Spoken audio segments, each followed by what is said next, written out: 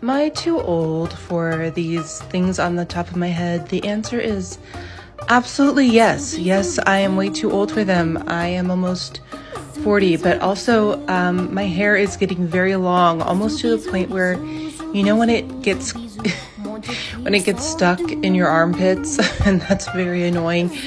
Yeah, so I need to go to the hairdresser soon, probably next week. But the truth is, you all have been keeping me very, very busy, and I haven't had any time. And so that's fine.